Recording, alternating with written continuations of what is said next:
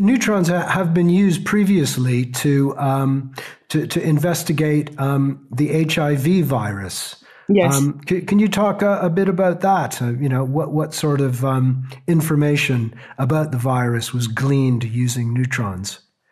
Well, again, the neutrons were very important to look at the structure of drug molecules with inhibitors of the viruses. Was really the interaction of the drug with the protein, the position of protons, was the important part. Are you hopeful that sort of similar studies involving drugs against COVID-19 could be done at ILL in the future? But definitely. That would be an ideal facility to do that, because we can get very good crystal structures in structures of drugs interacting with crystals with our instruments.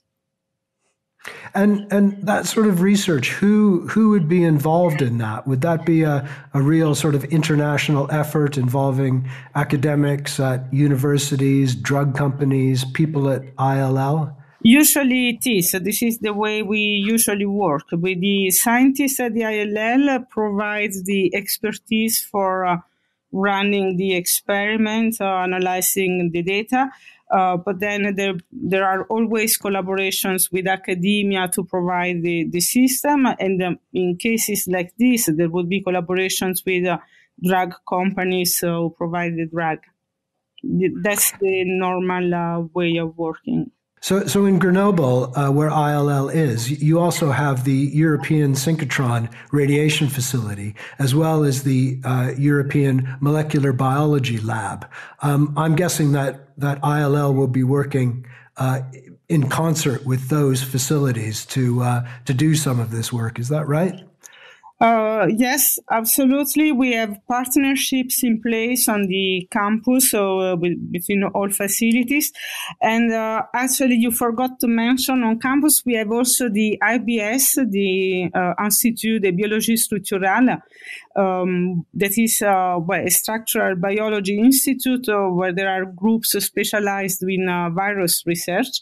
Well-known groups specialized, and we interact strongly with them to obtain the protein that we will be using in neutron experiments. In particular, the spike protein, which is you saw in the typical image of the coronavirus, you have these red parts that come out, so that is called the spike protein.